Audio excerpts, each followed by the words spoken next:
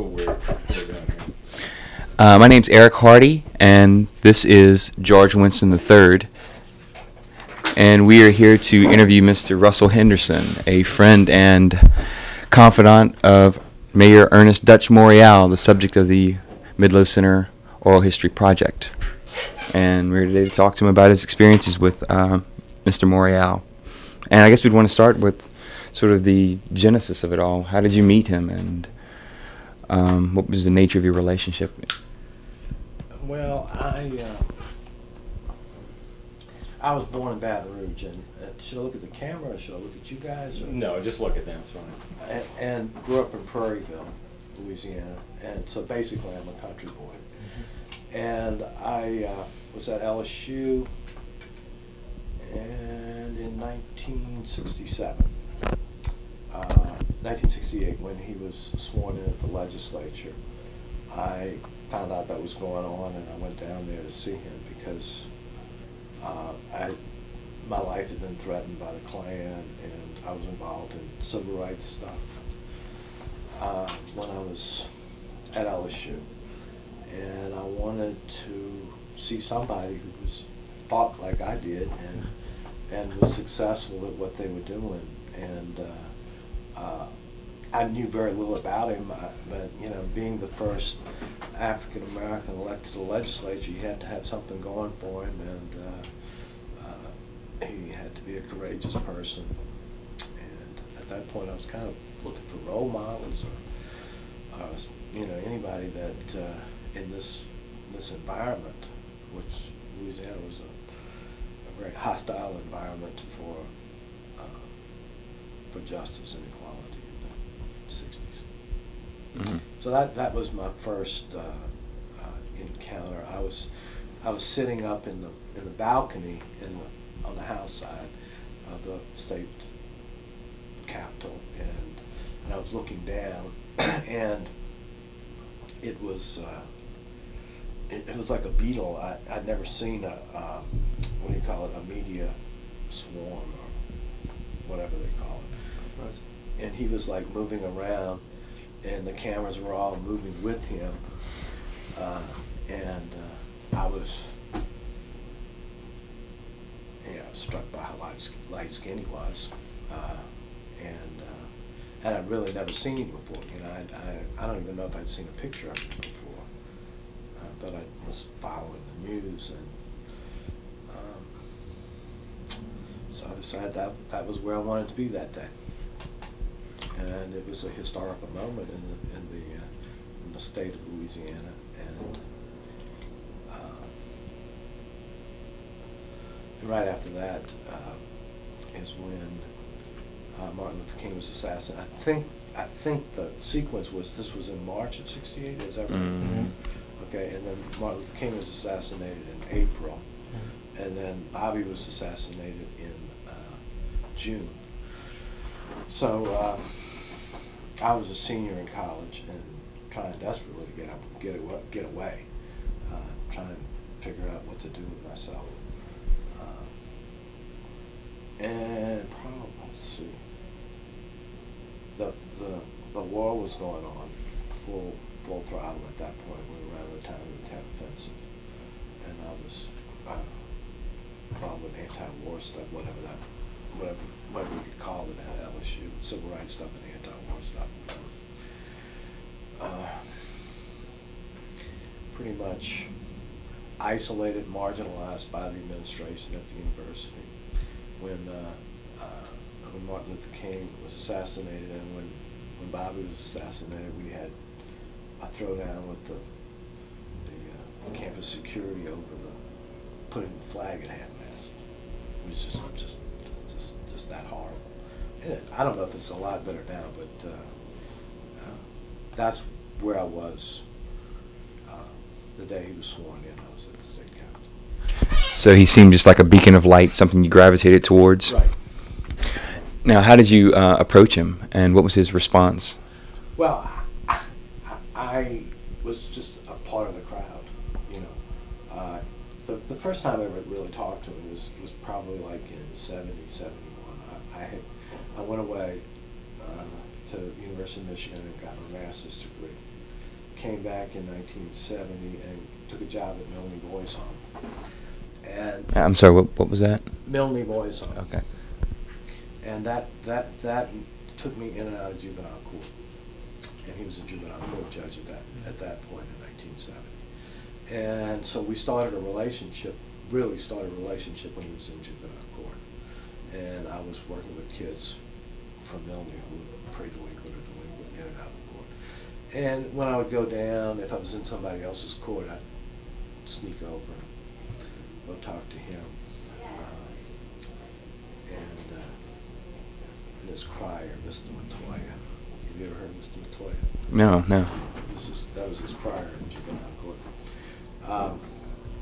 So, you know, we just would start talking about what was going on in New Orleans. I guess we talked about juvenile delinquency and stuff. But that was when we first started speaking to each other. So, what was it about the man that made you feel so strongly about him, or made you want to get involved? What was it that made you say, "I got to get behind this guy"? Well, I was, you know, I've kind of maybe changed the words, but I really haven't changed what I think about what goes on here. And if you look at Adam Faircloth's book, he says that racism is the organizing principle of policy and politics in Louisiana. I changed that to white supremacy is the organizing principle of policy and politics in Louisiana. And that's where I was in 1966, 1968, and that's where I am today. And I saw him as a fighter. I saw myself as a crusader, and you know, I wanted to change the world, which is why I went away to University of Michigan. I wanted to become, you know, to learn more about communities and how they function and how to be a leader. My father died when I was 15, and my father was working class, blue collar working class, white guy, I guess. We don't know in Louisiana who's who, who's what. But he was, you know, I know we can't really talk about this now, but there's specific events in my life that involve my father and racial things, and you know, I think it was just the way I was raised, and in a way, Dutch has always been kind of my civil rights, social justice father figure that my father was when I was a child, when I was an adolescent. My father wasn't the kind of leader. He was a working class stiff, you know, who belonged to the union, but he wasn't a leader. And I had a grandfather who was a labor organizer in Louisiana, and he was kind of wild and crazy, and you know, I think the organizing piece came from that. And I saw as the more I got to know Dutch, the more he became, the more he impressed me as an organizer. So, what was your first job for Dutch? In what capacity did you serve? I had never worked for Dutch law. Really? No. Really? No. And you know, I say that because it's true. He did offer me a couple of jobs, but you know, one time he offered me a job, and I'd just taken a teaching job at Southern, and it just didn't fit. You know, and our personalities just weren't. I wasn't going to be his employee. It just wasn't going to work. You know. But I did a presidential campaign in 1976 for a guy you probably never heard of, and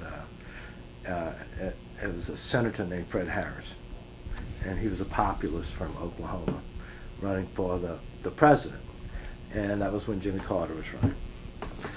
And you know, kind of my political decision making at that point in my life, and I haven't really changed that much on that. Was, I look at the right and the left, from right to left, and I try and go as far as I can, right, to the person that is the most progressive, and Fred Harris was the most progressive guy running for president. And he didn't get very far. I think he kind of lost out in Pennsylvania. He's a professor at the University of New Mexico at this point, I think. His wife ran for president with the Green Party, I think the last time, with Donna Harris. Oh, okay. Okay. But anyway, so we put together a campaign in Louisiana, and it was the most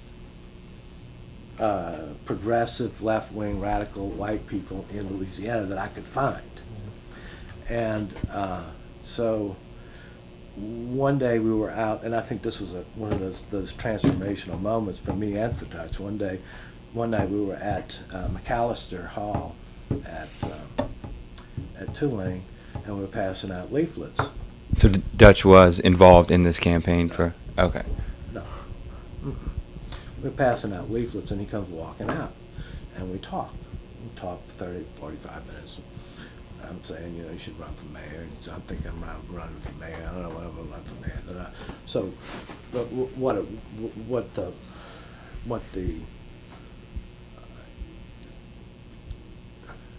the people, even though we didn't have a snowball's chance of winning this presidential thing, but we put together a organization across the state, but mainly in New Orleans, of white progressives, and that became the core of his white progressive piece in the mayor's race. What was the title of the organization? Well, we didn't really have Just a title. It was it was people like Bill Rushton.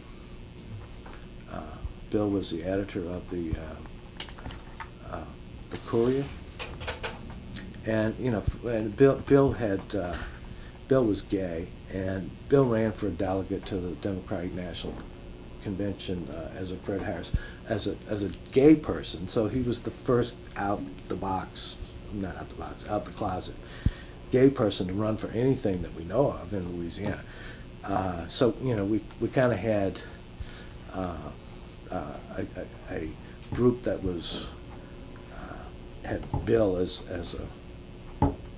a person involved, and some other kind of progressive leftist white people involved, and some environmental people, some union people involved, and that kind of became the core of his of Dutch's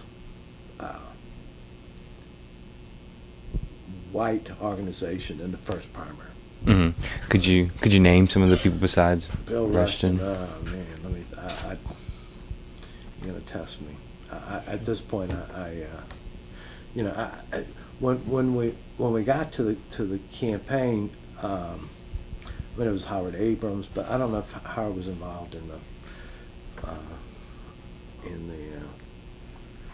but in the campaign in '76, we just kind of kept going in that direction. I had long hair and a beard, and I looked like a hippie, and I wore jeans, and although I was working, and I had married and had kids, and that was kind of an image thing. So, but what we put together was people who were white, progressives, hippies, anybody out there that we could find that would be willing to support a black guy running for mayor.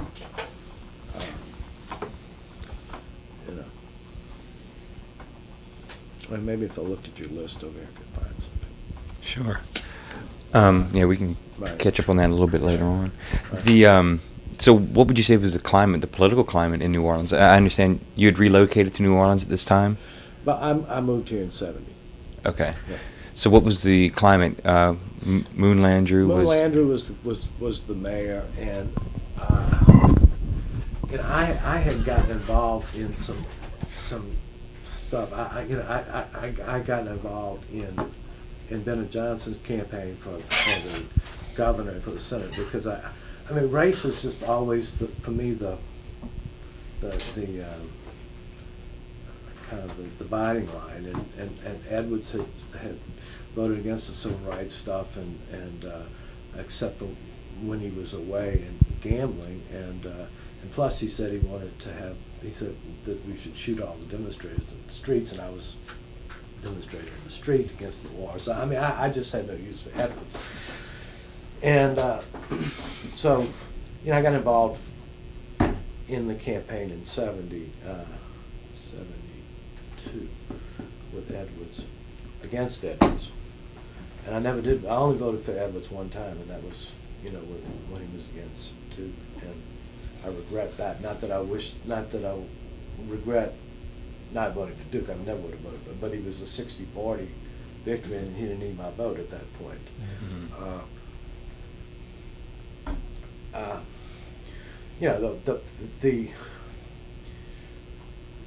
The black political organizations in the 70s were accommodationist. They were there. They were put together to elect white people, and I had some dealings with. I guess I had some dealings with people from Seoul, people from Bold. When Moon was the mayor, and my dealings were never very positive. Singleton and Sherman and I were not on the same page. And kind of, I was involved in a lot of healthcare access stuff in the 70s. We had a consumer health organization here. And we pulled together some of the more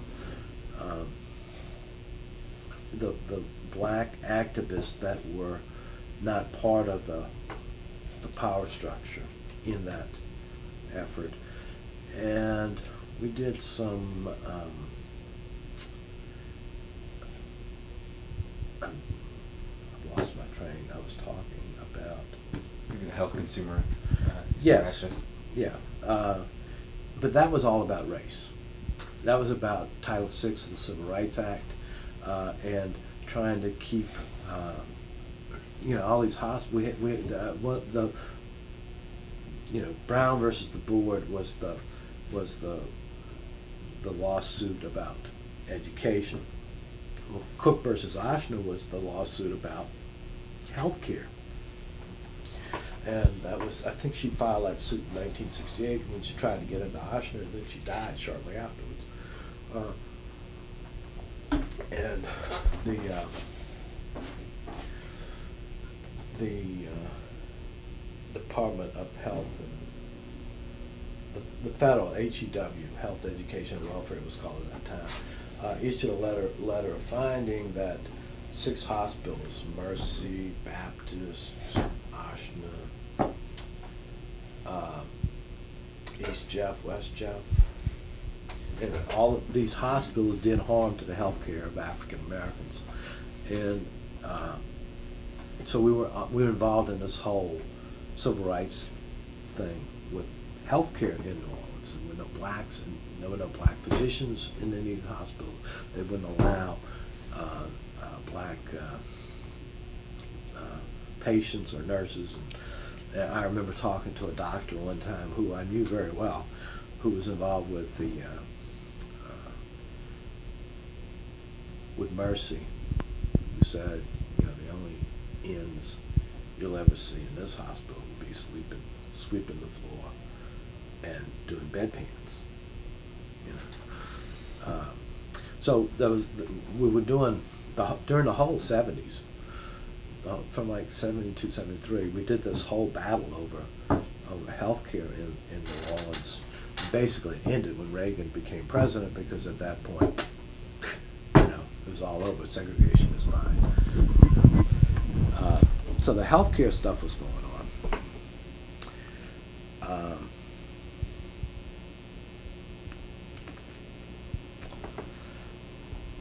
I was also involved in the prison stuff. It was another one of my battles with Edwards, because now we had more people incarcerated in Louisiana than any place else in the world, and Edwards was the one that did that. Not that he didn't pass the laws, but he built the prisons. And so we had we had an anti-prison, we had Louisiana moratorium on jails and prisons, where we were active at the legislature trying to stop the construction of jails and prisons. And that was, of course, racial, because we weren't talking about building prisons to lock up white people, we're talking about building prisons to lock up black people, which is where we are today. What, 75, 76% of people locked up in Louisiana are African American, and you get to females, it's closer to 80% people locked up are African American. So prison stuff, healthcare stuff. I was involved in the this was kind of battles. There's some more battles with. I ran a drug treatment program for heroin addicts in the 70s. So I was involved with the mayor's drug abuse advisory council, which was Moonland, and tangentially with the criminal justice coordinating council, and trying to get more services for people in a less politicized fashion. And a lot of the stuff that was going on there was patronage, where the organizations would control. The organizations that supported the mayor would control where the funding went. So I'm not sure how I got to be. We were sitting around in a room one day. Basically, the people running programs in New Orleans sitting around in a room, and they said, "Well, who's going to be the chair?" And nobody wanted to be the chair, so they picked me. So I got to be the front person on the Drug Abuse Advisory Council, kind of representing the clinics, mainly in their battles with the Landry administration. Was the administration reluctant to fund these programs? Well, I'm not sure reluctant. It was a political battle between the programs and the political people where the decisions were being made. The decisions were being made about funding, not about not getting funding, but who would get funding, what kinds of things were funded. It was all being made at the political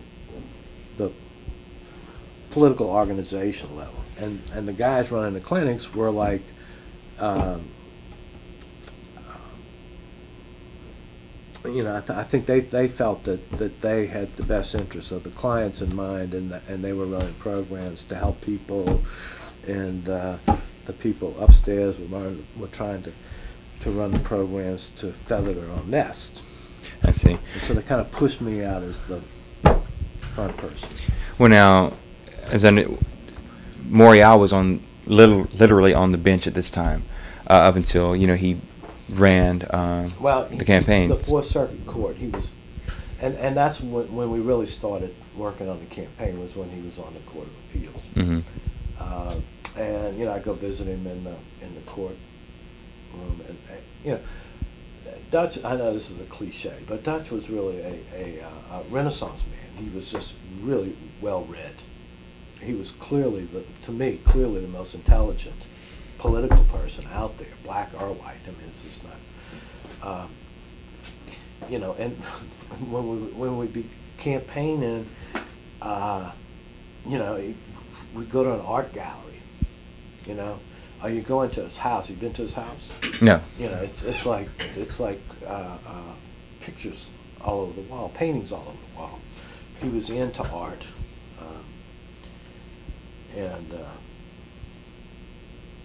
so he was always reading something, and so I don't even remember the name of the book, but he was reading some book about black politics in America, and he was like, ripping and reading. So you see here. He says, the political organizations are dead. Well, the political organizations were dead, but we needed to figure out a way of getting around the political organizations, because they were not going to be with him, because the political organizations were, as Dr. Hirsch, I think, clearly lays it out, accommodations. The black political organizations were organized to elect white people.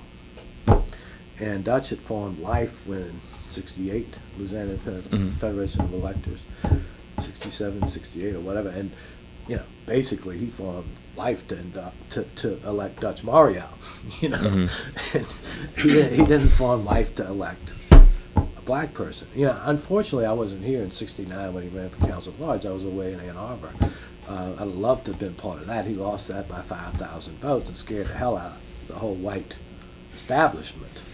But that was interesting because it presaged his later runoff election against DeRosa, because he lost the '69 councilman at large race to DeRosa 8 years later.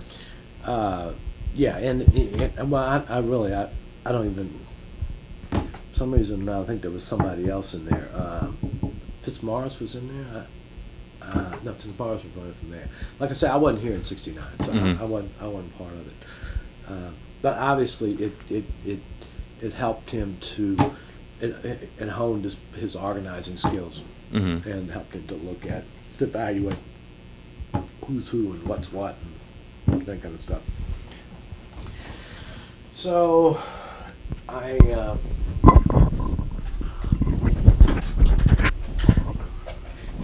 don't know, timing, what came first or whatever, but just go through some of the things we did. I set up a series of lunches with him, and we'd have these lunches at La Pavillon. It'd be 2-on-1. I would set it up. I'd invite somebody, usually some kind of white liberal guy, and with Dutch, and we'd have lunch, and we'd talk about, should I run?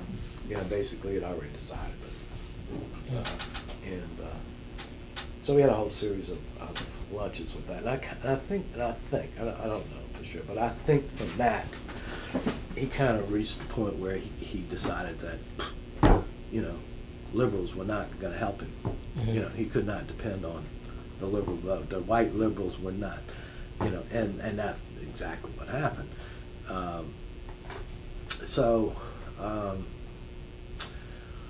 We had a series of, we would go through, we tried to do something every day, and I wish I had a schedule from do y'all have a schedule from the campaign? From the campaign? Just to refresh my memory. We tried to do something every night, because remember he was still a judge, and so we set up a series of what we call fundraisers, FUNRAISER, at different people's houses. We had them at. We had at least one at Tipitina's, and it was mainly just to get him out there talking to people. And when we first started, he was we'd get in a room, he'd be like 20 people in the room, he'd be like he'd want to go stand in the corner because he was smarter than all of them, right? And he should be the mayor, and he did, and so. I had to get him out there and get him shaking hands with people. I had to make him shake hands with people. And and so we go through the night, and then at the end I said, "Did you shake hands? Did you talk to everybody in the room?" Yeah, I talked to everybody. Yeah, I talked to everybody in the room. Okay. So we would go uptown, we'd go downtown, we would go in people's rooms, in people's houses, and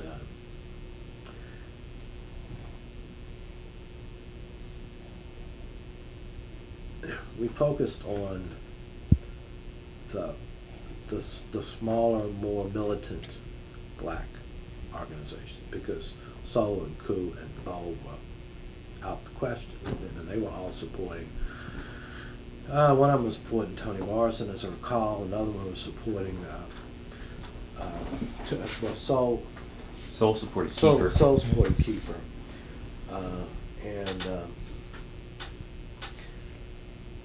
so we, I was convinced that we could get into a runoff. I was convinced that we could win. Now, as I recall, the voter registration was 42% African American. When we started this whole process, and that was kind of something everybody held over our head, that we couldn't win. Well, we did a strong voter registration program. In fact, I can't tell you the date, but there was a date when we had more people. There was on one day we had more people registered to vote than on any other day in the history of Louisiana. So he was targeting on black folks and raising the voter registration on black folks and targeting on the white progressive radical piece. And we had a radical black guy running for mayor at that point, which kind of I don't think he got any votes. And Dutch would say things like, this guy makes more sense than anybody else up there, and he's always right about stuff, but he wasn't going anywhere. Mm-hmm. So we look to like Jim Hayes and Ron Chisholm from Treme. Do you know who those people are? Names are familiar, but not. They were both trained by Saul Alinsky, and they were both community organizers in the Treme community, and that was the kind of people that we had to depend upon, because Dutch said we have to go over the black organizations, and going over them meant either we were going directly to people or we were picking up organizations that were smaller, that were not part of the accommodation. And like Chisholm and Hayes were not accommodationists. They were fighting with the landlord establishment over the destruction of the Treme neighborhood and the construction of the auditorium, not the auditorium, the Theater for Performing Arts and Armstrong Park. So they were already there fighting the establishment. What was Hayes' first name? Jim Hayes. Jim Hayes. The Ron Chisholm. They were the people's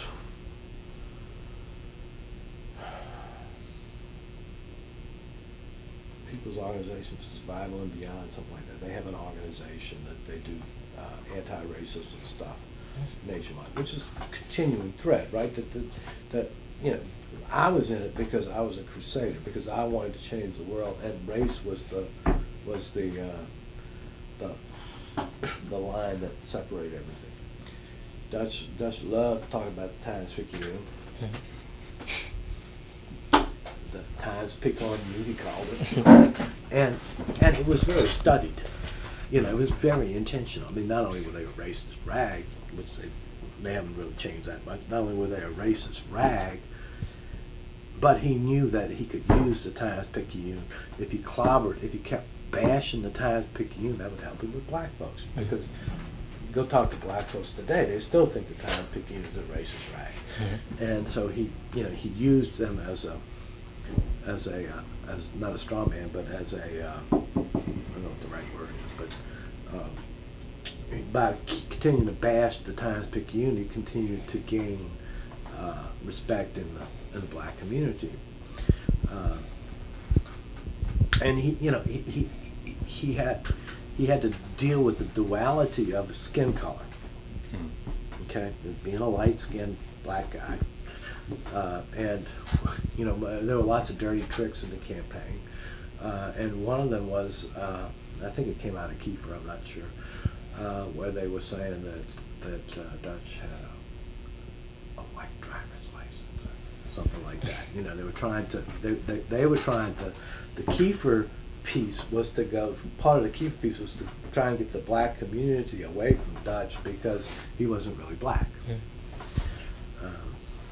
Well, Kiefer, had ties to soul, and he was a downtowner, right? So they thought that possibly he was in direct competition, most direct competition for the black votes. Right. Kiefer was our biggest opponent, and for me personally, and for Dutch, one of the most disheartening moments. Although we knew it was going to happen, sometimes things are going to happen, but you got to go through the motions anyway. Mm-hmm. Is when we went to the AFL-CIO in Baton Rouge, and we met with the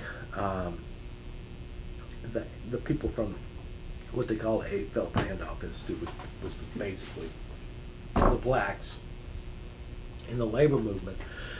And Dutch liked to talk about his father was a cigar maker and a union guy and stuff like that. And I think Dutch may have even carried a union card sometimes. And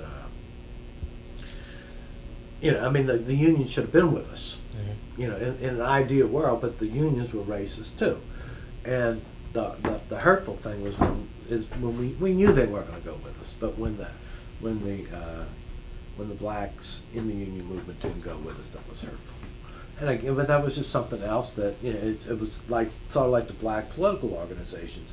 They were there, they were going to be on the other side, so therefore we had to go over them, and he had to go directly to the black working class to get them to come on board with him.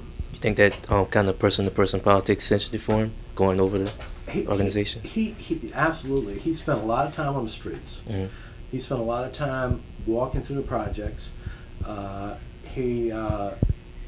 You know, and these house things that we did a lot. And you know, we'd be walking through the projects. And you know, like if we did like the Lafitte project, we'd do it with Chisholm and Hayes, you know, who were the street organizers there in the projects. So, you know, and there were people coming up and yelling and screaming at him, black people coming up and yelling and screaming at him about this and about that, you know, when he was doing it. But you know, he was just right on. He wasn't gonna be stopped. And but you know, on a personal level, I think you know, I'm not black, so I don't know, but I think that black folks identified with him, and the fact that he was a fighter, you know, the fact that he was taking on the white establishment, and he also was a strategic political person, which you don't see very often today. I mean, people just don't do politics. I mean, he knew that in order for him to get the runoff, he needed to have as high a black turnout as possible. So he got all the blacks to run. He wasn't just he kept telling people, I'm only interested in my race. I'm not interested in any. In the meantime, he was making sure he had somebody running over here. And I remember one time we had a big thing down in Central City over the assessor. And I don't remember how many people were running, but it must have had like 8 or 9 people running for assessor. There's Reverend Alexander and a bunch of people. And I'm saying, and they wanted him to come referee, I think. They wanted him to pick who he was going to be. And I think in the end, I think they just all ran, and I think that was his, you know, he wanted them all to run, you know, because the more they ran, the higher the turnout would be, and the more voter registration would be. And so, you know, he ran strategically. Another kind of strategic thing was the council at large races, right? And Sidney Bartholomew was running, Bob Tucker was running. I can't remember who else was running. Jeruso ran for, well, he was running for another spot, I believe, right? No, I don't think he was running at that point. I don't remember that. But, you know, Dutch was saying, okay, the white liberals want Sidney to be the man, right? Because they can control him, and this is an accommodation, this and all. I'm not talking about Sidney, I'm talking about the perception, right? And Sidney was part of the coup, which was probably the most accommodationist of all the black political organizations. So Sidney was much more acceptable to the white folks, and I think Sidney was the one that they wanted. And so that was kind of the struggle for Dutch running for mayor, was not that he was running against Sidney, but that he was running against the idea that wait 4 more years or wait 8 more years and then you can elect Sidney. Much more acceptable guy than this feisty, fighting Dutch Morial. And then you had Tucker. So Sidney and Tucker were both part of the Landrieu administration. And so now I'm in one of these Dutches looking over my shoulder. I can't say everything, but he didn't like Tucker either. Okay, and Tucker didn't like Tucker because Tucker was with Moon, and Sidney was with Moon, and they were accommodationists, and there were some other things he didn't like about Tucker. I'm not going to say. Oh.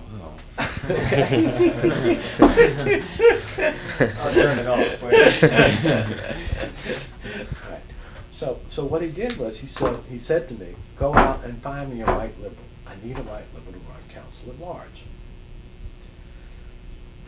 So that to make Sydney's people spend more money, okay, to make Tucker's people spend more money, to tie them up, because he's saying that if they get a free rein, if they get a free hand, then it makes it more difficult for me, because they're going to be putting money into Toni Morrison, and they're going to put money into Kiefer or whatever. So he's thinking strategically.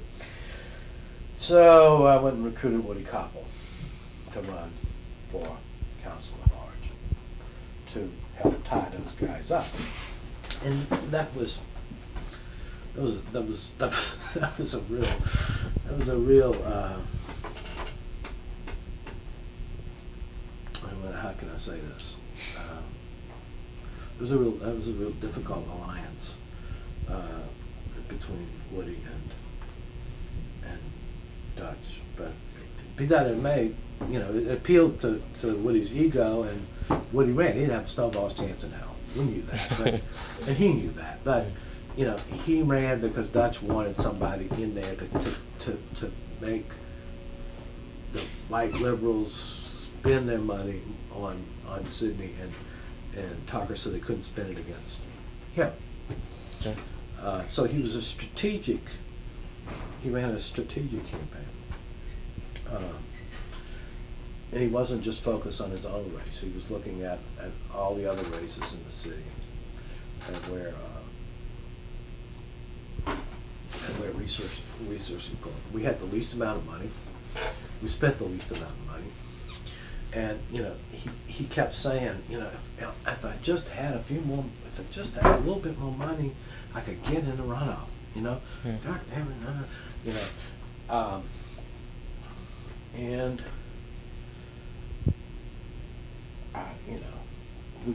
we got by with what we had. I mean, we basically had no money. I never saw any of the money, so I was always a volunteer. I think all of us were volunteers. I don't think anybody was paid in that campaign except maybe the media people. Well, obviously in the beginning, both blacks and whites were pretty convinced that it would be impossible for Dutch to win. I want to know, at what point did you guys knew, hey, I have a shot, maybe we can pull this off? Well, the pundits all thought that, but you couldn't tell Dutch. Mm-hmm. And Dutch thought from day one that he was going to win because of his ego. There's no way that you could, that anybody. I mean, and not to say we didn't have doubts. I mean, that there were days when, when things were dismal, and when people were kicking our asses so bad but his ego was such that he would never admit that he could lose. I mean, I think with this court fight, he was on a judge in the Court of Appeals, and he probably knew more about constitutional law and law than anybody else. And maybe he knew that he would never make it through the other side in this court fight. But as long as he did the court fight, then we'd have a draft Morial. We had a draft Morial committee, right? So it was more of an, having a draft Morial thing made it more of an insurgency, and gave us, a little bit of cover. I remember, do y'all have pictures of billboards? The first billboards were kind of psychedelic. They were like blue, pale blue, and kind of a pink color, and then some hippie guy that I knew that made T-shirts made the first Morial made T-shirts, and they were kind of day glow kind of T-shirts. While he kept, as long as it was in doubt whether he could do it or not, he kind of, there was a bit of being under the radar. Because people say, well, he'll never give up his judgeship. And then there were always these promises or rumors that, well, he's going to become a federal judge. He's not really interested in being mayor. He's just trying to cut a deal to be a federal judge. That was always circulating. So he was convinced from the beginning, and there was no. And I guess I don't really see any time where I thought that it couldn't happen, because I was an optimist, about black folks and white folks, although realistic about white folks. Who did he want to get into a runoff with? DeRosa, and that was kind of the way, and we try to maximize the black vote, but really what got us into the runoff, it was only 300 and something votes between us and Kiefer, was that white vote, with those long-haired hippies, was the radical that pulled us over Kiefer and got us into the runoff with DeRosa. Then after that, it was like DeRosa was so unacceptable, and DeRosa got attracted the kind of like a magnet. It wasn't, I'm not saying it was all DeRosa, but it's kind of like being a magnet. He attracted no, it wasn't DeRosa. It was Dutch. DeRosa attracted the most bigoted people in the city and outside the city, and they started making unfortunate remarks, and DeRosa made some unfortunate remarks, and things just kind of went downhill for him, and he became, he was already unacceptable to white liberals, and some of that might have to do with the fact that he was Italian. I don't know, but we wanted DeRosa, and they both did, right? Joe's dead. I think so. But Dutch was clearly intellectually superior to Joe DeRosa, and with Joe was like talking all this crime and law and order stuff, right? That was all racial code words, and I did some research on Joe was on the Criminal Justice Coordinating Council, and that was kind of I think all the city council people were or something. It wasn't anything really all that serious, but. So I went and got the attendance record and showed that he never showed up, right? So then we said, okay, this is the Law and Order man, and we made a commercial out of that. The Law and Order man never shows up for the Criminal Justice Coordinating Council. And then there was some. I remember a community forum on Napoleon Avenue at the Catholic church. I don't remember the name of it, but that was one of those moments where where DeRosa had these racist thugs with him out there, and it offended the liberal whites. And at that point, Dutch got a much higher percentage of the black vote, and he was going to get 90-something% of the black vote in the end, and 10-15% of the white vote. And that was enough to get him over the top. But the one we were most afraid of was Kiefer, because Kiefer had the most support from the black community, and because he had the labor union stuff. I remember one day I was visiting this friend of mine in the Toni Morrison headquarters. I don't know what I was doing. I was on some kind of mission for Dutch, And I walked in, and it was this beautiful old gingerbread house on Canal Street. It's still there. And I walked in, the guy was like drinking a beer. And I looked at him, and I'm saying, no way in the world anybody will walk into Dutch Morial's headquarters. I'm saying this to myself, right? Drinking a beer, sitting around smoking cigarettes. And I just didn't go on. I mean, Dutch, it was like business, It was like boom, boom, boom. And so the guy pulls out Matt Kiefer's records from the mental institution. He shows them to me. And I'm going, this is like day and night, If Dutch Morial, if we had such a thing, we wouldn't show it to anybody. We wouldn't talk to anybody about it, and we wouldn't be sitting around drinking beer in the headquarters. It was like a totally different environment from Toni Morrison. And so that was just too loose.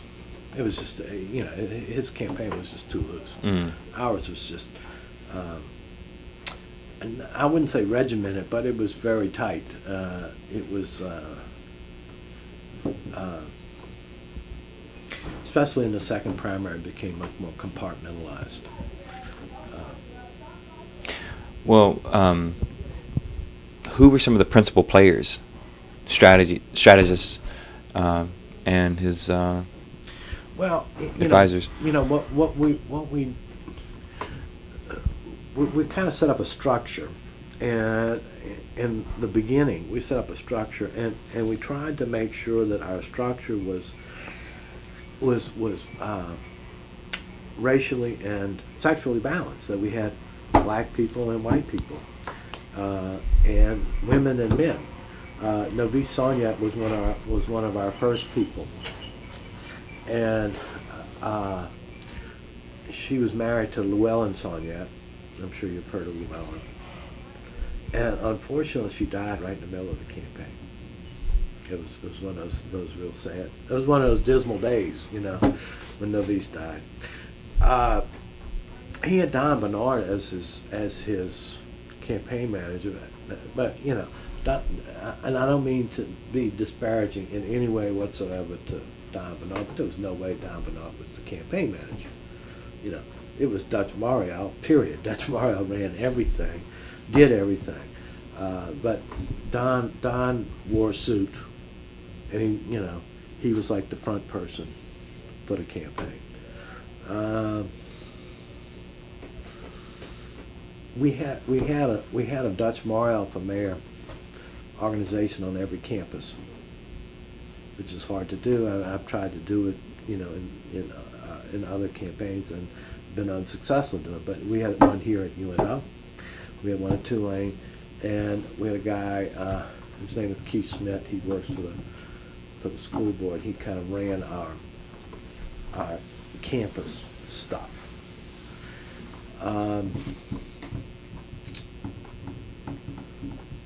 Paul Alto was the treasurer. I never had anything to do with the money, so Paul was over here. John Baker was kind of a street organizer guy. John was a student at, I forget the name of it, university in California. He dropped out, not dropped out. He stayed home to work in the campaign and then never went back. And he basically runs Paul Alto's office now.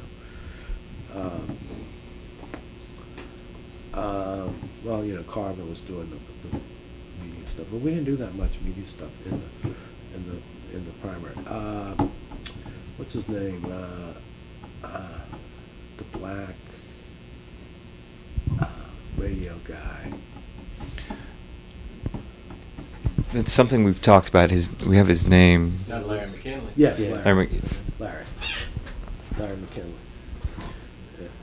Whenever I see Larry, he comes up and says, Russ Henderson, one of the original foe and still Poe. from back in the day. Larry was doing stuff with Dutch in the, I don't know. Maurice McGee, who had just got out of Grambling in political science, was really a kind of a foot soldier.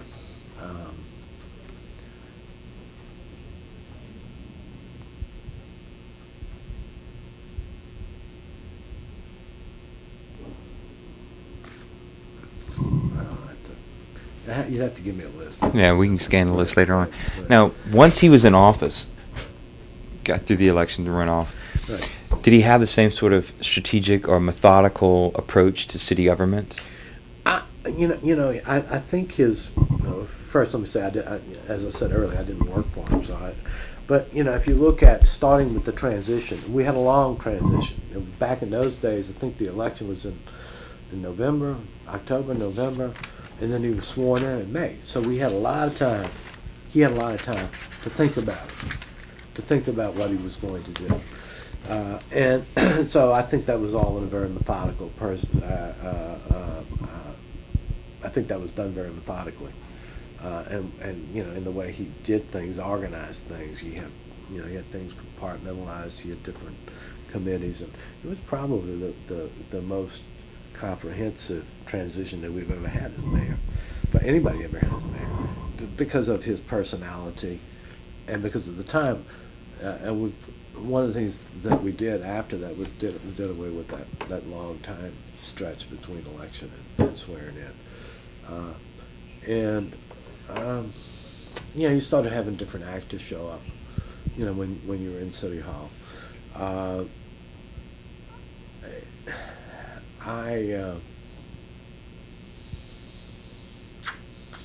And in 1980, I took a job teaching at Southern, which was in Baton Rouge. So I was basically out the city for 2 years. He had offered me a position right when I had accepted the position. So I really didn't want to work for him. I mean, I loved him dearly, and then when he offered me a position, I had already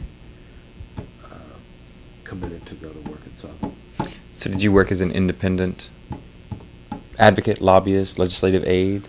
No, I taught at Southern I was working for the Volunteers of America through 1980, and I brought him on the board of the Volunteers of America, and that was part of the transition in the mid '70s to get him in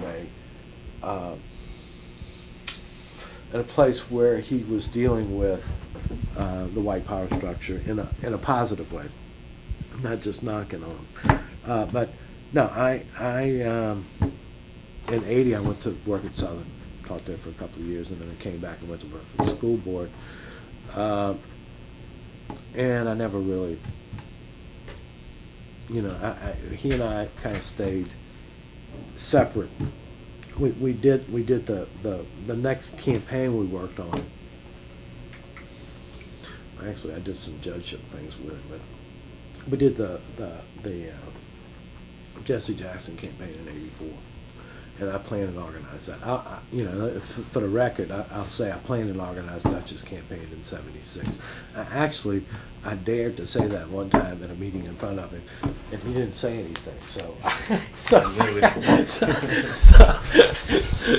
I repeat that, But so in 1984 we did the Jesse Jackson campaign, and again it was kind of a struggle with the accommodationist who went to the governor, to Edwards, and tried to get the governor to call off the primary, and then the exchange, the governor would appoint all of them to the primary. And we said, no, we don't want that. We fought that, so we had the primary. It was the only primary that Jesse won, only state that he won in 1984. And politically, the most important thing for us is it was the first time since Reconstruction any African American had won a statewide office. So, Dutch was kind of the convener of the people in Baton Rouge and the political organizations there, and the people in Shreveport and around the state. He pulled them together, and that was a political thing that we did. And then when he died in '89, at that point we were having conversations about running for the Senate. About him running for the Senate, not me. Not me running for the Senate. Because we still don't have a statewide elected black, and white supremacy is still the organizing principle of policy and politics in Louisiana. When he was I think he was the best mayor we've ever had, and I think and this is kind of my line. I think he's the best mayor we've ever had. I think he's a better mayor than the people deserve, because they, especially the white people, they fled instead of staying here and hanging on to what is a beautiful city. And he, I was opposed. I'm not opposed. I wasn't into the third term business. I was more like, my sense was at that point, we should have been looking at senator or governor or something else, Congress. Mm-hmm. At that time we still had no. Wait, let me see. When was? Yeah, at that time we still didn't have a black congressperson, and Lenny Boggs was the congressperson. I would have preferred at that point to look. I'm always looking to the next level, kind of like him, and I think that was. I think being the mayor for 8 years and then running for the third term is just something that he should. I think he shouldn't have done. And I think it went against his history, being the first this, and the first that, and the first this, and the first that. I think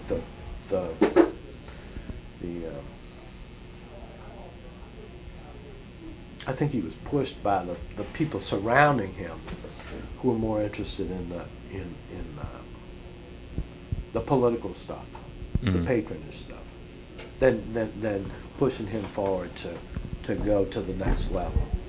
Well, what do you think was, just in general, what do you think motivated him to be involved? You said he was a leader, an organizer.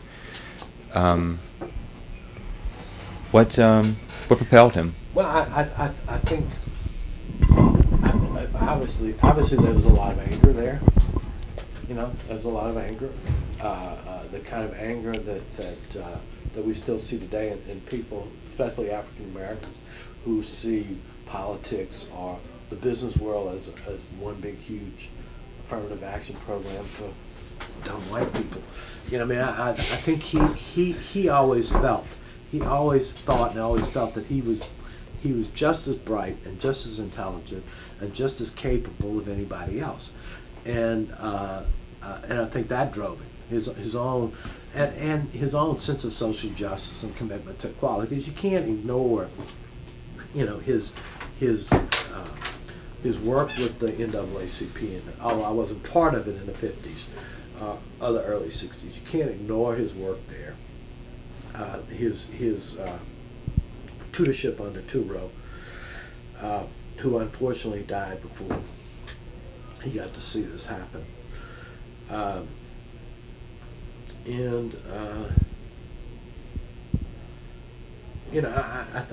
really think he was until he became mayor. I think he was a crusader. That he wanted to change the world and change the environment. He wanted to fight the devil of white supremacy.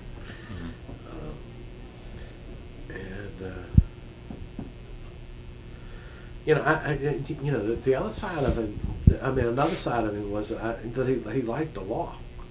His graduate of LSU went in '54. He liked the law. He liked being a judge. I think he liked being a juvenile court judge, and I think he liked being on the Court of Appeal. And I think he was bright.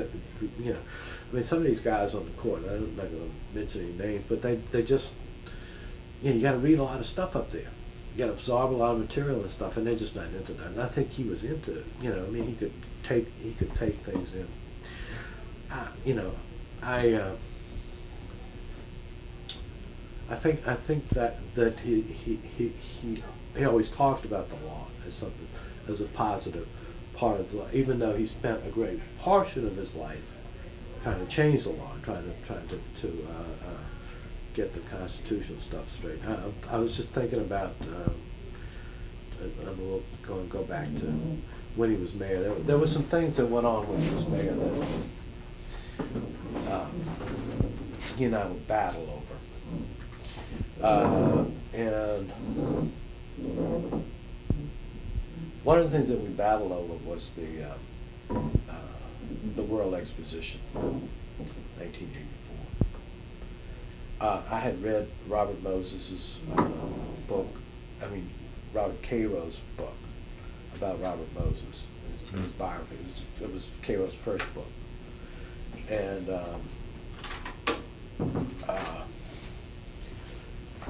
one of Cairo's major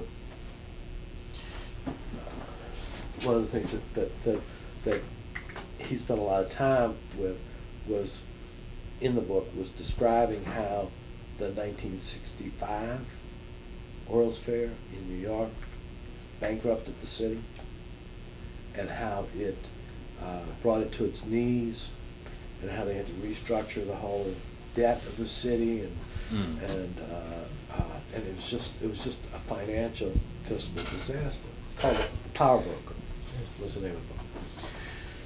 And So I was really into Robert to that book and what it was saying. So I passed it on to Dutch during the before the everything had fallen into place. And I hate to take responsibility for anything that this, but he's not here, so I can say that. He was a hard bargainer on the World Exposition. In fact, it was supposed to be a World's Fair, and everybody thinks it was, but it wasn't. It was a World Exposition, and he was a hard bargainer, which really irritated some people, particularly the white financial community. And some of the white political leadership, it irritated them that he was such a hard bargainer, but he was a hard bargainer because he didn't want to see the city go down the tubes in the same way that New York City did with the World's Fair. And I don't know whether if you ever read the book or not, but the way I gave it to him, if he didn't read it, he figured it out, that this is what happened there. And he took a hard line on the city on denying financial exposure on the part of the city for the World Exposition. So I think the city pretty much made it through without, we had the development of the warehouse district. We had this flim-flam kind of show out there, which I just was never interested in. And it went on for a couple of years, and then it went away. And I don't think it really had any dire effect on the city. In fact, it had a positive effect in the sense that the warehouse district began to become revitalized and renovated and all that kind of stuff. But you have to give him the credit for that he did not allow the city to get sucked into, because if it had gone the whole World's Fair route and all those shenanigans, the city would have gone down the tubes at that point. So that was, I felt that was a key thing in my relationship with him. It seemed to stem from business leaders wanting the city to underwrite certain aspects of it, and release them of the financial obligation. Right. I'm just kind of skipping around here, so if you want to make me more focused, just stop me. But well, I just have one final question for you. In your opinion, do you think Morial was destined to go first or to be first as mayor, or was at that point pretty much any qualified black candidate could have been the mayor? Oh no. Did he make it happen, or was it just the right place, right thing? The white community was not ready for a black mayor. The white liberals were not ready for a white mayor. That they wanted an accommodationist mayor. And no, he made it happen. This was not if he had not gone. This was, for me personally, I was only 29 at the time, and this was the most difficult thing I've ever done in my life. And it was just a really difficult task because of all the obstacles there. You had the black accommodations who wanted to have their own person. The whites, especially the white. The Dutch would say, like, the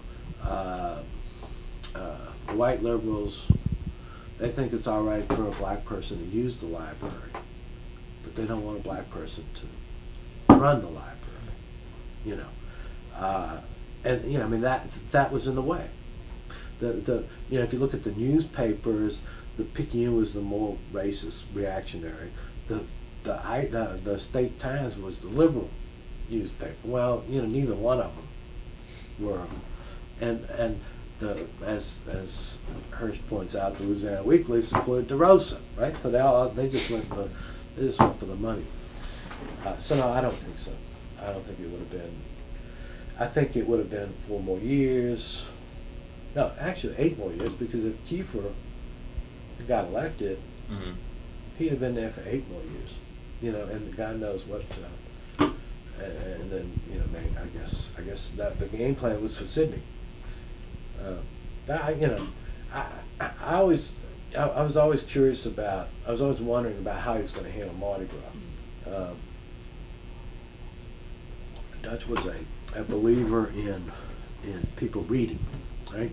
He like, you know, if you could educate people, if you could get them to read stuff and get them educated, then they would do the right thing, right? And so, you know, in the campaign headquarters, we had these big long tables, and he'd have stacks and stacks of material to distribute to people. And he had this article, I think it was from the New Yorker. It may have been Calvin Trillin, I'm not sure. But it had this article that was talking about, you know, we ought to do away with Mardi Gras because Zulu is do away with Zulu because it's a racist thing and yada yada. You know, and so he was like, you know, we're gonna pass this. So no, we're not gonna pass that. We're not gonna pass out something to the black community that says do away with Zulu. It's just not gonna happen. So we didn't do that. But that was kind of his one of his MOs was to always be ready to educate people. So I'm you know, how are we gonna handle Mardi Gras? So of course the first Mardi Gras we had police strike, right? And so what the police strike was about was the mafia, which was running the police union, the Teamsters, Bruno, whoever. They were all mafioso guys, and the Klan people in the union. He had to take over the police. So we had the police strike, and then next year, what's going to happen next year? Well, next year, you're probably too young to remember this, but next year you had Jesse Jackson at Gallier Hall, right? Standing there when Rex was coming by and all that kind of stuff. Oh yeah, that's all on the Mardi Gras day. Right. When he's up there with right. Morial. Right. And that's he just put Jesse in the white establishment's face. And, what's he doing up there? Exactly. It was just to mess with him. And I can't remember whether it was that night or whether it was the next year, but it may have been that night. My children were small. My oldest son is 31 now, something like that. Anyway, my children were little babies. So we went down to Gallier Hall, and it was Dutch and I, and my children, and his bodyguard, may have been two bodyguards. And that was Comus, right? So Comus at Gallier Hall, everybody's gone by then, right? And so basically it's us. And there's hardly anybody else in the stands.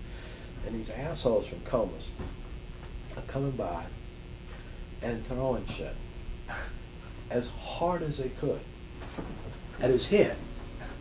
They were literally trying to knock his head off. At Morial? At Morial, right. Because they were so upset at him. You know, this is all racial stuff. So my kids loved it, right? Because they were getting all kind of junk, you know. But literally, they were trying to knock his head off. I can't remember whether that was the same day as Jesse or what, but they were not happy with him. Well, I'll throw out a last question. You spoke about you didn't feel comfortable working with him, or at least under him, because of your relationship. Now, how did he deal? Various people have talked about his apparent aloofness or arrogance. How did that translate into his dealings in city government? How do you think he was able to negotiate compromise? Well, so I never did like the arrogant part because, you know, I never did like the word arrogant being used to describe him because, look, he was a bright, intelligent, capable black man, so you're going to call him arrogant, you know? I mean, that was what the white racist press called it. And you know, he politically, you know, it's hard, you know, in retrospect, it's hard to see how he could have avoided what happened, you know, when he ran for re-election. I mean, they all jumped on him, and he ended up having a re-election, which really made him angry, right? Made him angrier than ever. Why should I have a re-election? You know? I'm the brightest, most capable guy in the city and all. Why would these people be running against me? And that just soured his relationships with the city council and the press and everybody, in the white power elite, even further. And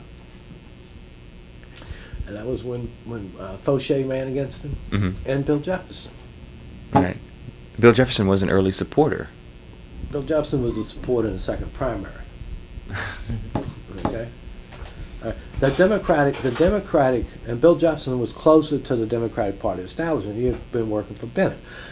The Democratic Party establishment, Gillis Long, Edwards, none of those people, not one of them helped Dutch running for mayor the first time. In fact, they all helped somebody else. They all helped Kiefer, or they all helped Toni Morrison. None of them, none of the party establishment was with Dutch. So when Jeff ran, it was kind of like Jeff was running from the left and Fauché was running from the right, and it was a fairly close election. I didn't think he was going to lose, but it was a fairly close election, and I'm sure, well, I know he was not happy about having to do that, having to go through that. Felt like he shouldn't have had to go through that, because he was an excellent mayor. He was running the city better than anybody else. And if you look at on the whole look at his administration and look at the caliber of the people that, I may not have agreed policy-wise with everybody in the administration, but on the whole, he had some really great people working in that administration. That were idealists, that were thinkers, that were, he had his duds too, but in general, and nearly, for the most part, corruption free. I can only think of one indictment during the whole thing, and it really was a BS thing, and it happened at the end. Something with Harry Connick was pissed off at Dutch, But can y'all? I can't think of any indictment, any investigation, any although the white racists were always raising the flag about corruption and stuff at City Hall or whatever. I can't remember any of that. Yeah, it was relatively scandal free. Yeah, right. Now you mentioned earlier the. We have 2 minutes, but on this tape, I can. Okay. Mentioned the sort of relationship he had with Sidney Bartholomew. Sidney Bartholomew later became councilman at large. Lambert Boissier, who was also a colleague of. So how did this sort of relationship? Well, one of the first things that he did, and I did not. I can't say I. One of the first things he did was he went and had them all arrested. They had some kind of reading program out in Gentilly. And they were like, the wives and family of the coup people. He went and had them all arrested. I don't know, right after he got elected. It's like the CETA thing, isn't it? It was one of those CETA. things, right? Had them all arrested. And they would nothing ever happened to. But they sent the media out, and it was like, it's a big brouhaha. Then politically, electoral politics. Then he took on Henry Braden. What's his name? Anyway, Don Hubbard? No. The coup elected people. There was a state representative guy who was a principal at St. Aug. Arthur Morial beat him, but he went to war with them, and this whole thing with the Bradens and the Morials. We would like during the election. Do you have time for this one? In 76 when he was running, we'd go to this oyster place on Claiborne. I can't remember the name of it. It's not open anymore. But we'd get there and we'd order our oysters, and he'd be talking to us. Well, when was Henry here? When was Henry here? And Henry was here yesterday. And it was one of these things that went back generations, and who knows, like the Hatfield and McCoys, who knows what started the Morial-Braden feud. But, and I never could, personally, I never could get into it, because I wasn't about that, and I'm not putting him down for being in it, but it was some kind of interpersonal thing that I didn't understand some kind of Seventh Ward thing that I didn't understand. So he took them out. Politically, he took them out. He took out Henry Braden, and he took out the principal of the, and there was one other one I can't remember. And I thought it was unnecessary. These guys were serving the legislature. I thought Henry Braden was, voted pretty well, and the Rev voted pretty well. I'm into policy stuff. I didn't see the need to go out and wipe them out, But I think that was kind of a, I'm in charge. I'm going to put my people in. That's how Dennis Bagner got to be the senator. Because he beat Henry Braden. So, that kind of internecine political warfare. He was always fighting with Sherman. And, it's kind of ironic, one of life's ironies that when Dutch died, like that day, Sherman's like on the phone, at the funeral, working out so that Sherman could be the Democratic National Committee person to take Dutch's place, which I didn't particularly appreciate him doing. Okay, I think we need to wrap this one up, and thank you for your time. All right. And maybe we can get with you again. It was fun. I hope I didn't insult too many people. He always operated on a need-to-know basis, and he was very, very careful about what you said, how you said it, who you spoke to, and all that kind of stuff. So I'm like thinking, what would he want me to say? What would he not want me to say in this kind of circumstance? You ready? Okay, Avery Alexander was mixed up in that assessors race in Central City that I spoke about earlier. That they wanted Dutch to come in, and I'm not going to. Sometimes Dutch would use the N word, and I'd have to stop it. It was just the way I was brought up, right? And maybe it's not today, but that he'd be talking about the big mess in the Central City area and how they were trying to bring him in to straighten it out. But I don't think he really wanted to straighten it out. I think he wanted as many African Americans running for that assessment, because that would bring up the turnout in the election.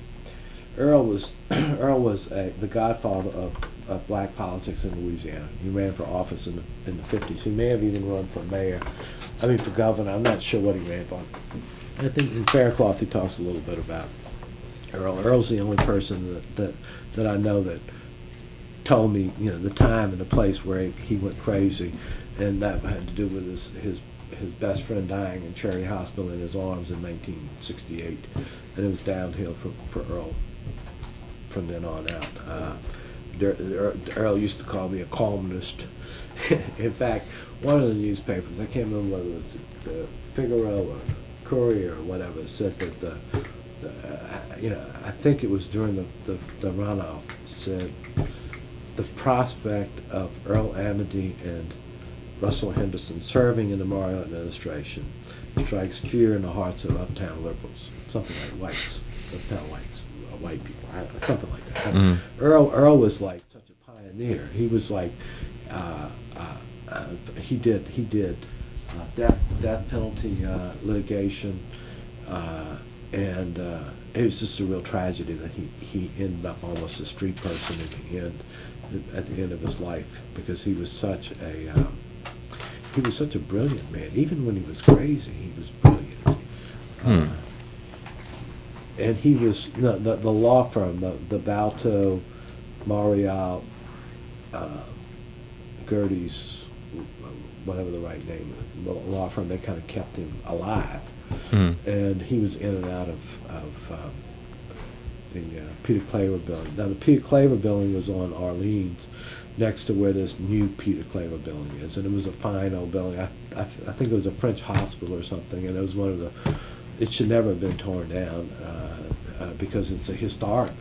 The NAACP met in there. That's where Dutch ran the whole campaign for mayor out of, and it's just a historic black building. But that's the kind of buildings that we tear down.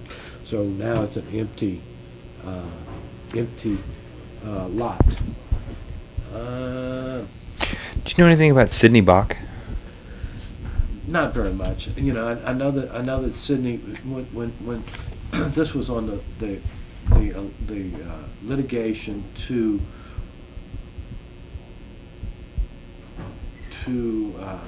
be able to run, right, as a judge, right? I think that was. I think he may have handled that, but I know there was a board of liquidation. Desegregate that because it was a self-perpetuating board. Yeah, I know. Dutch liked to talk about the board of liquidation, and frankly, I didn't understand it. I still don't understand, but he liked to talk about the board of liquidation as one of the things that he wanted to change, and that was one of the reasons why they didn't want him to become mayor, is because he was going to change that board of liquidation and make it more representative of the people in New Orleans. Michael Bagneris was like my age. I don't really know what he did in the campaign. He became city attorney, right? City attorney? No, that was Sal Anselmo. Anyway, he went to work in the administration. Now Michael had a falling out with the civics, because Michael was supporting Metz for mayor.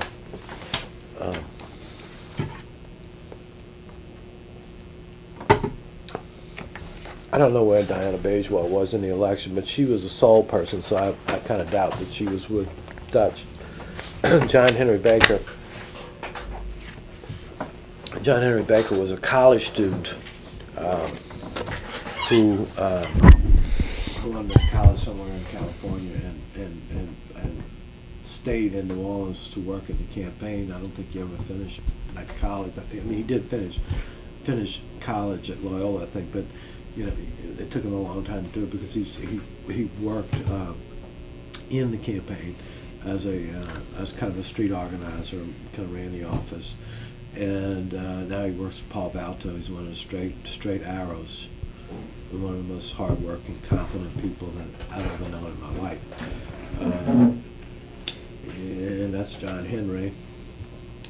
Philip is somebody to interview if you want stories about Dutch before all of this, because he's probably alive now. It's probably, out of all the people alive now, is probably the person that's known Dutch more longer than anybody else.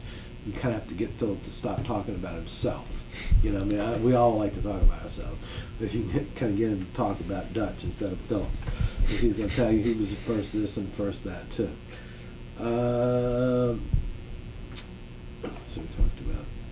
Don Bernard was the campaign manager, but that was in name only, and I don't mean to be disparaging about Don, but you know, there's nobody going to run Dutch's campaigns but Dutch. And Don made a good front person. He wore a suit, and I think, in fact, if I remember right, one of these, the Times-Picayune, or one of these rags put him in the 10 best dressed men in the world, which is what Dutch had him up there for, you know, is to front for it. And Don later became the secretary of the Department of Commerce in the Treen administration. As when Louis Lambert supported Dutch for mayor, and then when Louis ran for governor in 1980, I think, Dutch supported Fitzmaurice, because Dutch was always trying to reach out to white people, you know, to me, a kind of a futile gesture to try and bring in, you know, the racist white people. And you know, today I still think that we should be having, I mean, today, even more today, I think we should be having more communication with white people about ending white supremacy and what it's all about. But I think he, you know, instead of saying, okay, this is the circle of white progressives, and we're going to try and go to the next beyond, he was trying to get to like Lakefront and those people, and it was hopeless. You know, I think politically that was a mistake to kind of leave your core and go so far out, because they were never going to buy into him. And then, you know, they didn't buy into this. This happened. This was part of his second term strategy. He's going to go with Fitzmaurice, and then that's going to help him with the, when he runs for real. It didn't help him. And then Treen got elected. When it was between Treen and Lambert, Dutch didn't take a position. So you can fill in the blanks on that one. As Don gets to be the commissioner of the Commerce Commission, the Secretary of Commerce. Harriet ran the campaign office. Harriet Burnett. Yes, she ran the office. Herbert was part of the law firm with Gerdes, Valto, and Cade, which was the Morial law firm. Raphael. I'm ashamed to say I can't remember what Raphael did in the campaign, but I'm sure he did. I think Dutch liked to surround himself with intellectuals and thinking people, and he would seek advice from them. And I think Raphael would have been part of that. I know he later said on the VCC. Yeah. But I don't think he really had anything to do with the administration. No, but I think Raphael's probably one of those brain trust guys that he talked to, when he was running, and ideas and stuff. Because Raphael was from a different part of the city. Raphael was from the Ninth Ward. Raphael was Raphael was black, Mm-hmm.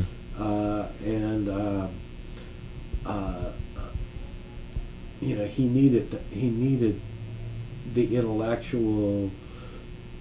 Dutch needed and wanted the intellectual support of somebody like Raphael. Mm-hmm. Louis Charbonnet. Let's see.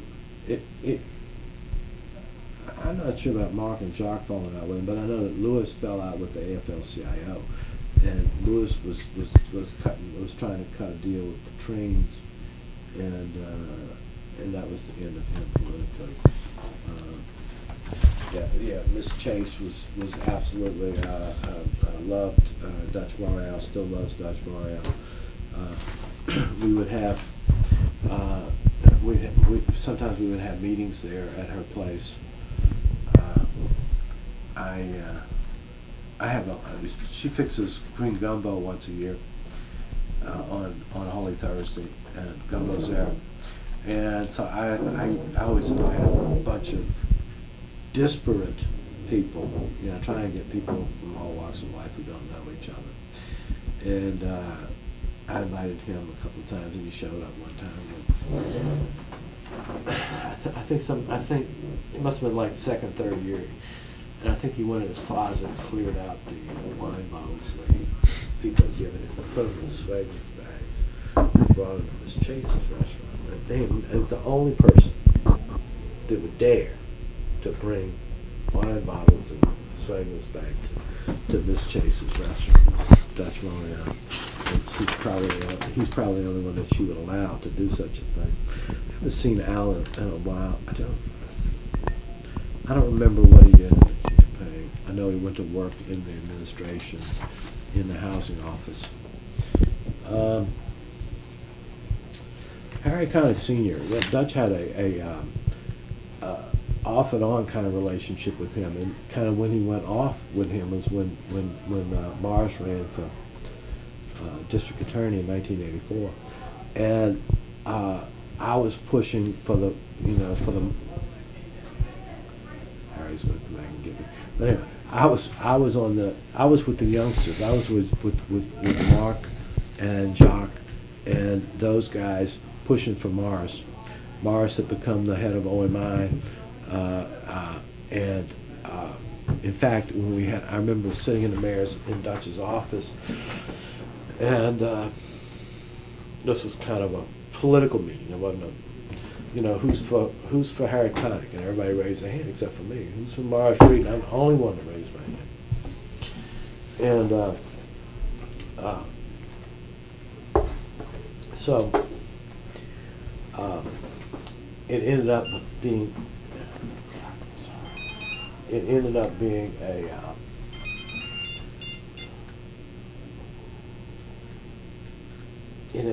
a dual endorsement, a split endorsement, and that was the beginning of the you know, that was when Dutch and Harry began having to fall out. It was when Dutch went for the dual endorsement. And Morris was a political disaster after that. But that race for the district attorney in '84 was one of the greatest races I've ever been involved in. I played and organized that one too, and we almost won. We had no money, but that was fun. But Morris went down after that. But that was, and then I think that the whole thing at the end of the yes. You might need to move your cell phone. It's getting a buzz. I'm sorry. Maybe just put it on that table back there. There we go. That's good. Thanks. And I think that, well, as far as I know, that was like the beginning of the end of the relationship between Harry and Dutch was the Morris Reed thing. And at the end of the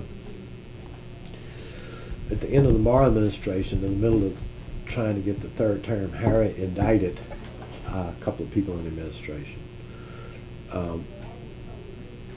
And one of them copped the It's a plea bargain. yeah, misdemeanor stuff. I mean, it was just one of those little, you know, who's on top. I'm the DA and I can mess with you when I want to, kind of a thing. But their relationship had deteriorated by then.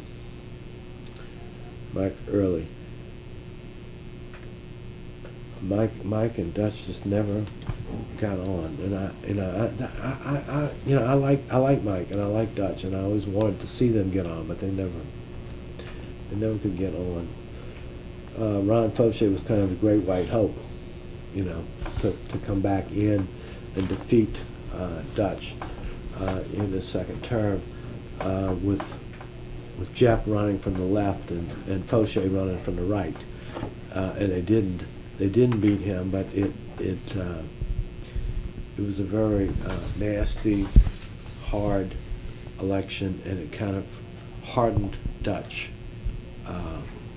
because Dutch thought that he should have been reelected without all of this because he was the best mayor the city ever had, and he was the best mayor, from my opinion, the best mayor the city ever had. But this is America, and everybody can run for things, but you know, it just shouldn't have gone down that way. Norman Francis was always there. I think Norman's son was Mark's best friend, and so Norman was somewhere around all the time. I see he's retiring or stepping down. I don't know anything about that. I think I saw it in the paper the other day. You thinking about the president of Dillard? Dillard, yeah, I'm sorry. Yeah, my president. Lomax. Lomax. I teach at Dillard.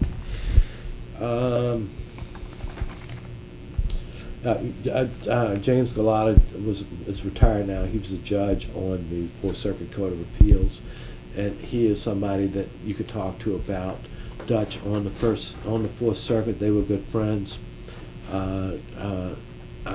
You know, I remember in those days talking to Judge Galata and Dutch together often, and he's still alive. I see him at the legislature every once in a while. Carl Gallman, he was one of the black militant guys that that Dutch went to, you know, when he couldn't go to the political organizations, and he helped out, and then they had a falling out shortly thereafter after Dutch got elected. It was about insurance contracts, I think. Ron Gardner, no comment. Gertie's was the Gertie's Valto, the law firm, the Dutch law firm. Joe Gibbons was a community organizer today.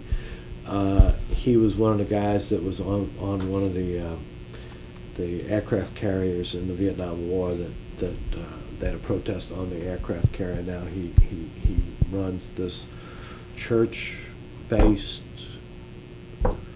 community organization in New Orleans. I can't remember the name of it, but he was he worked in as a grassroots guy with Dutch, and then he went to work in the housing department. And since then, you know, he's gone off to the Pacifica Institute and gotten more training as a community organizer. Mm. Is it all congregations Yes, together? yes. Right, ACT. Yeah, he's the director of ACT. Gus, I remember during the campaign, back and forth between Gus and Dutch, and letters and telephone calls, but he never did. I don't know. Gus was a candidate for governor. I don't remember that. He was the attorney general during the election. Mm-hmm. That's me. Skip Melvin. Don Hubbard, during the campaign, in the runoff,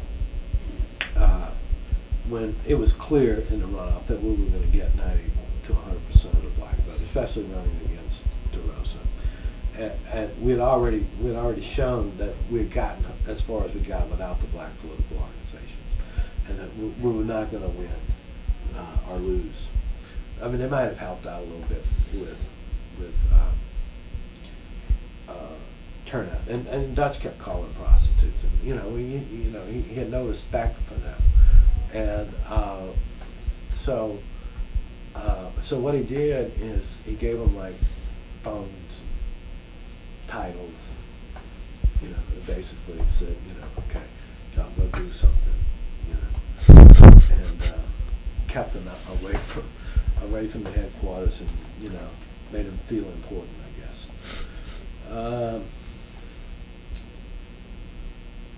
Remember Morial's team now? In the legal thing at some point he was involved, right?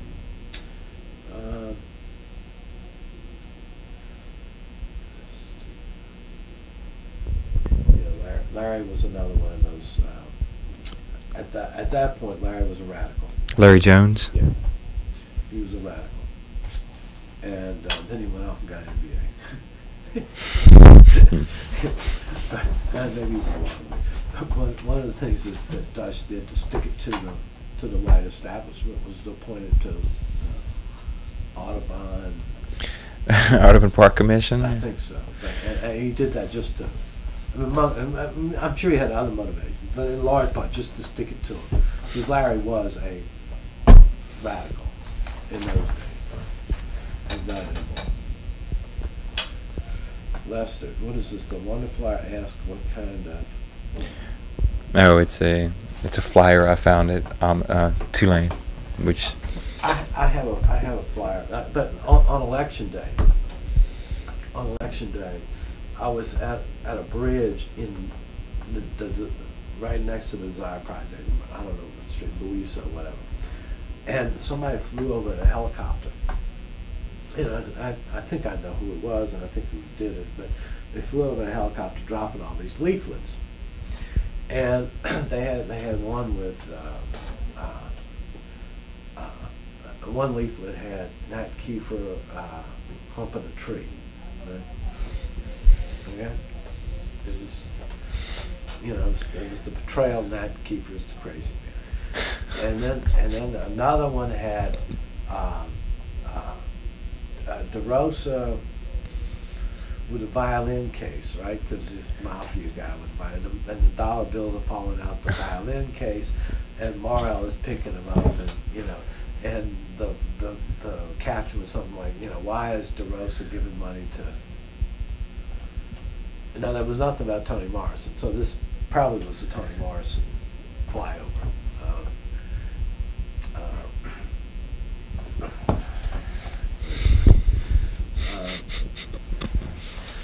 Felicia, and I don't really want to talk about Felicia, but Felicia was one of those people that was with Sydney in a white liberal uptown that Dutch had to deal with. I don't know anything about fundraisers for Morial. So you're saying basically she would have supported, this is one, and the maneuvering. She wasn't part of it. She wasn't part of it. he would have he associated her with Sidney and Moon and all those guys. And I'm gonna leave it at that. Mm. Nat. Oh God, Nat was such a problematic figure, and I don't know. His problems were documented by the media. He had a hot temper. He was kind of a wild man, and he was the one that was supported by the AFL-CIO, by Victor Busey and the establishment AFL-CIO, and the black political organizations, the accommodationist ones. So. Mm. I think Koo eventually endorsed Morial, and it may have only been for the second term. I think, yeah, but they all did Morial the second term. But Kiefer was the one that we had to beat in the first primary in order to win the election. If we ended up in a runoff with Kiefer, it would have been much more difficult.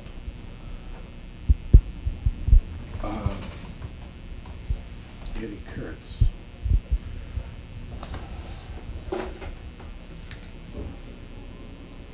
Yeah.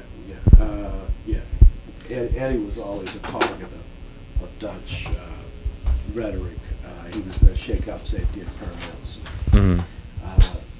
It was, and this is the father. This is not the. You probably don't know Eddie. Eddie's a filmmaker. The guy who's my age. Mm-hmm. So it's not that guy. It's his father. And there was another one I can't remember, but Dutch loved to talk about him.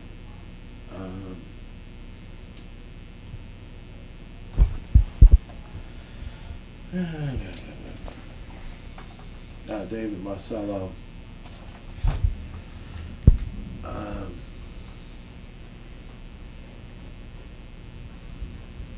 David was executive counsel. He wanted to be city attorney. He didn't have enough experience. He didn't have enough years or something. He couldn't be. And then something happened with the city council. And David got in trouble with the city council, and then Dutch basically created a position for him somewhere in Loyola or something, a sinecure.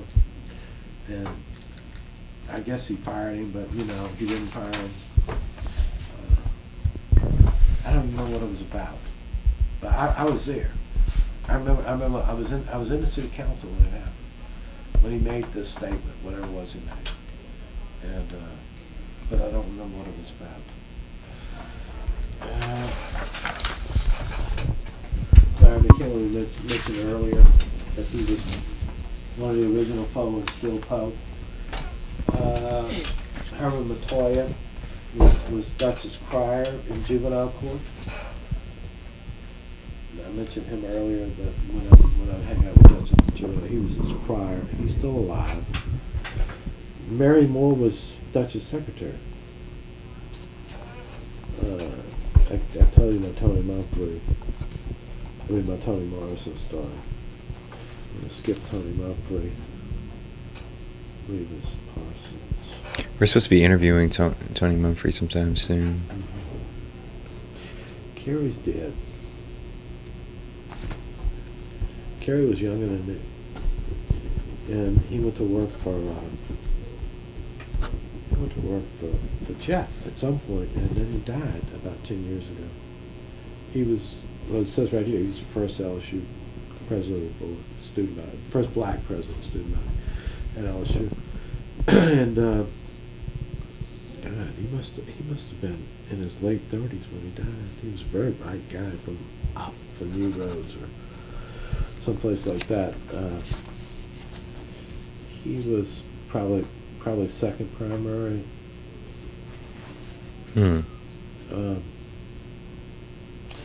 Ed Renwick, one of my favorite all-time political stories, which I love to tell, was we were at Jack Davis's wedding. Jack was an an assistant editor or something at the Times-Picayune. I don't know where he is now. He may be an editor at Chicago Tribune. He's a big timer somewhere. And the wedding was at Gallagher Hall, and Dutch was the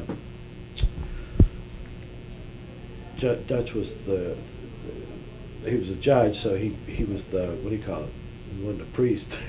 He presided over the wedding, whatever, married him. It's a big wedding, and Renwick was there, and you know, and I didn't really know him, but I got into this conversation with him about the election,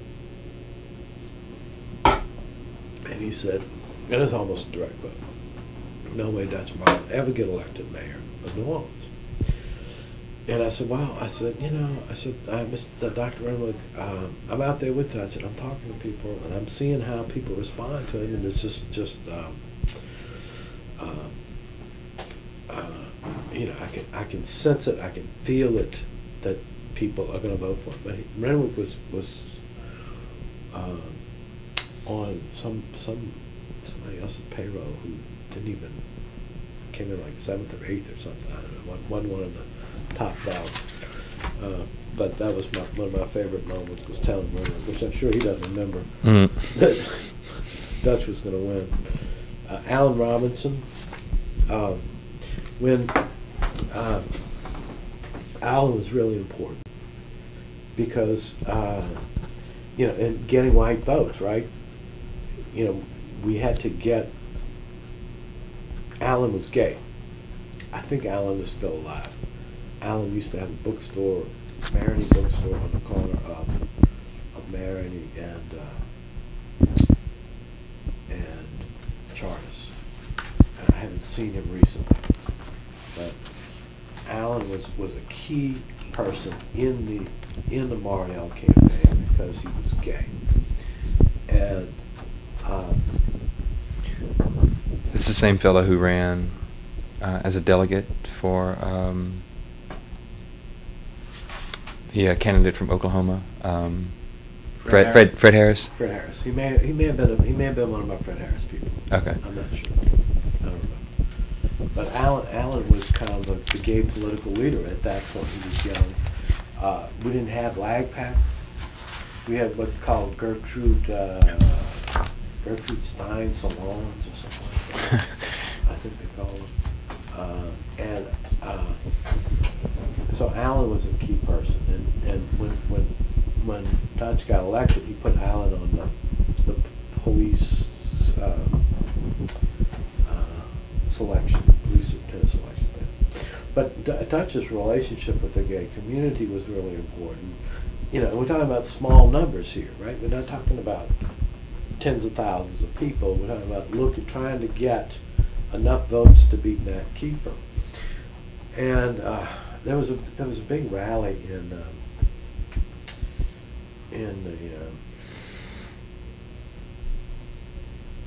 at Jackson Square, and I don't remember whether it was for, what's the name of that woman, the singer,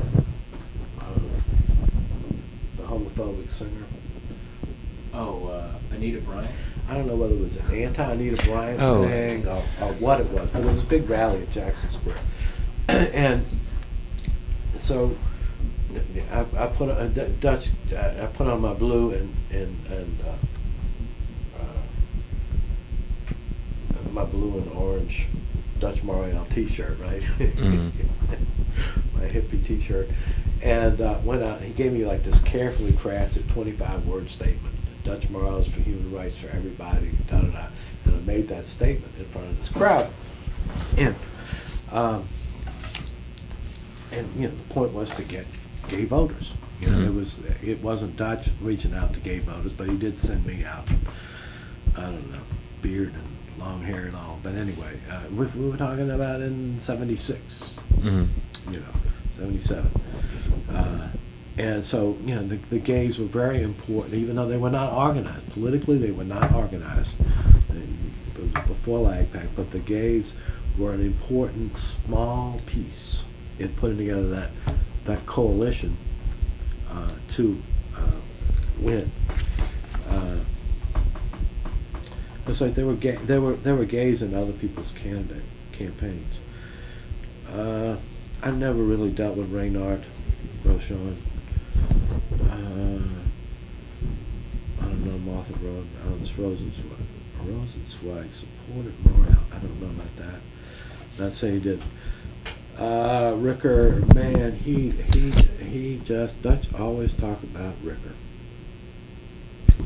He never, you know, it was one of those things, like, it was something, probably something that happened in the past that I never heard what it was, but he loved to talk about him. And it was nothing pretty. Schultz, Milton Stire, S-T-I-R-E. This is sort of Mary Ethel Seepkin, operations coordinator. She was good. Llewellyn, that's Novice's husband, remember? Okay. Now, I don't think Novice was going to manage the campaign. I don't think that was what was going on. But we had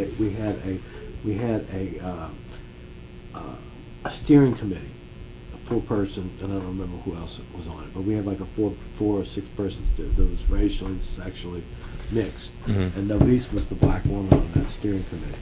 And that was kind of like Dutch and I sat down and drew up a little, what's the right word, what am I looking for? But anyway, we drew up a little chart, you know, black, white, male, female, and put people in those spots. Ben C. Toledano. He's still alive, right? I think he is. I think he's, I don't know what to say about that. I'm a Fraternity, right? Yeah. I was with this was like in 79. I was at somebody's house. Well, it was Jack Weiss or Jack Davis. I think it was Jack Davis's house. I'm not sure. And Toledano was there. It was just the 3 of us. And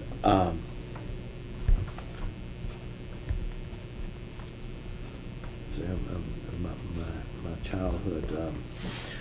Anyway, Toledano was like ranting and raving about the problem with Moon Landry is that he's an in lover. The problem with Dutch Morial is he's an in. The problem with the city of New Orleans is it's full of ins. It's just in. It's like, you know, I'm going, and he was talking about running for mayor. And finally I said, Mr. Toledano, I said,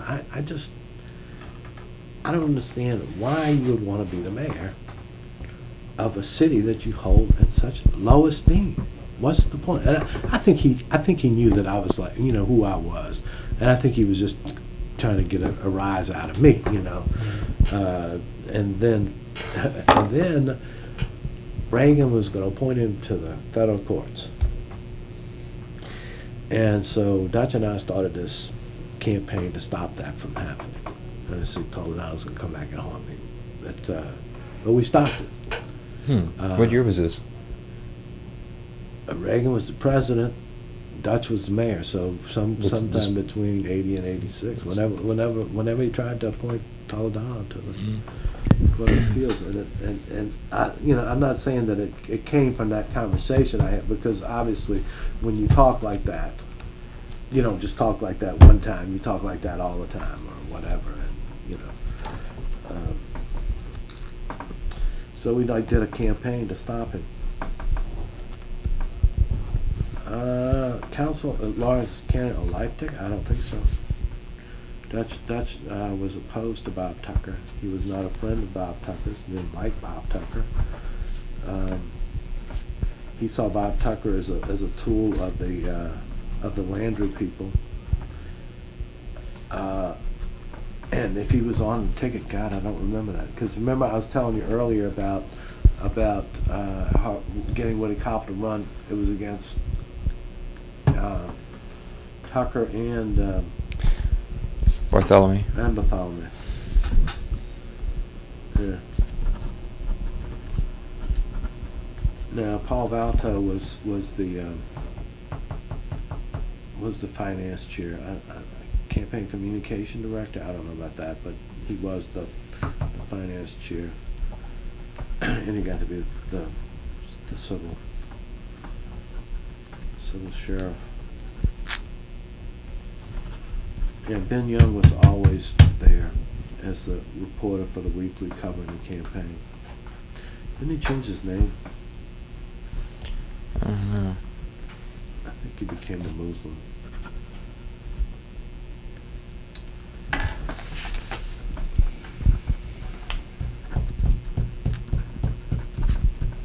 Warren Woodfell, I don't remember. Undercover 1977 campaign. Woodfork?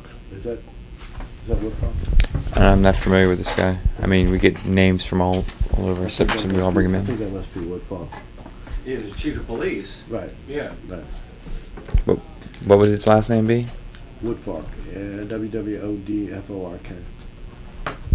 Chief of Police. Yeah. Eventually, yeah. I don't think it wasn't back then. No, but no. At eventually- the end of the Morial administration. Right. After Parsons.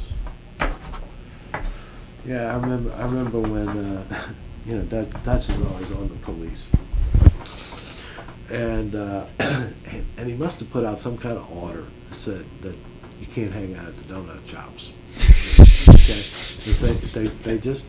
they stopped hanging out, and I think he probably did. He probably issued some kind of order saying you couldn't show up. So when Sidney got elected and they appointed, who was Sidney's first chief? Ernest, was it Ernest Taylor? I forget. But anyway, whoever Sidney's first chief of police that he appointed, and this is a true story. The Tasty Donuts at Broad and Esplanade. They must have had 100 police cars there that day. The memo went out that The you memo can went now out, return and now to you the can go back donut to the donut shop. they were all at the donut shop, you know. Well, hey man, I appreciate Well, thank you. this little lanyap. Definitely. I enjoyed the whole thing. Thank you very much. It was very helpful. Okay.